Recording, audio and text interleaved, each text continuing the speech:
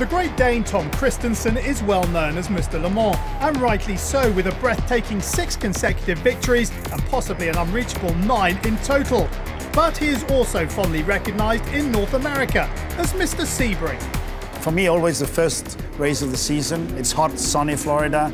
The circuit is tough and it's grueling when you get into the sunset, and the grip really comes down with the rubber on the concrete as it builds up over the week. Over the years with Audi, Sebring become a circuit where you developed and you made sure that you had that durability of a race car. And sometimes after the 12 hours, we simply just put it in the tents and we came back the next morning or Monday morning, and we would then do another 12 or 24 hours on the cars again. That was something nice to have experienced and to have been a part of. Kristensen's passion for racing is unquestionable, and even after hanging up his race helmet in 2014, he still has words of wisdom for the old World War II Air Force base. Sebring circuit, when speaking about that, as Le Mans, they have to be careful not to change too much, because they should stay just like they are and just take good care of them.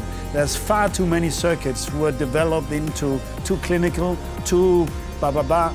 But the drivers want it like this. They like it like these. That's why they love to do well at races like Sebring and Le Mans, or at least I can say that has been for my career.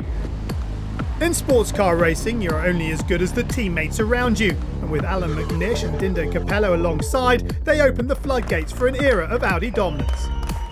Tom and I drove together many times, and with Dindo Capello we were teammates, and it actually started here. It started the discussions in '05 because Tom and I duked it out in the champion Audi R8s. I have been blessed with great teammates which in the cars over the years were coming in with that, not only the passion, but also the determination, concentration and respect in that you need to win race. You can never overdo it. You need to push it, but not overdo it, and that is always a fine line. With Tom and I, we spent so many hours away from the circuit. And also, I have to say with Dindo Capello, because Dindo, at the beginning, especially when he was still racing, he was, you know, the one that I would have said gelled the two of us together and made that little triumvirate. We didn't always win, but we always had a fantastic time, and we had the bad luck, the good luck, the great racing and a great atmosphere over the years. Tom Kristensen's 6th victory saw him inducted into the Sebring Hall of Fame this year.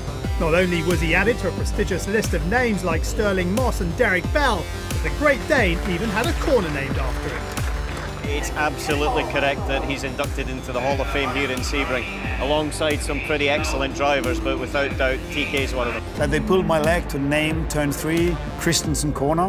That's something which you don't expect things like that. But as a race car driver, there's nothing better, you know. I mean, it makes me even, in a way, I want to go back racing. It would be nice to go in the car down Turn 1, into Turn 1, it's blind, you know, it's 5th gear. You maybe drop to about kilometers, maybe to 230, 240, go through, you know, the last bump, you have to keep some throttle, but not full and not off, because it's kicking out.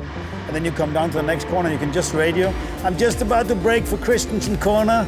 That would be fantastic to tell you the team like that, but hey, you go. I'm fortunate and very happy to have that. And it's a corner I have made mistakes at, so I don't know if that's why, but I mean, Turn 3 is very important.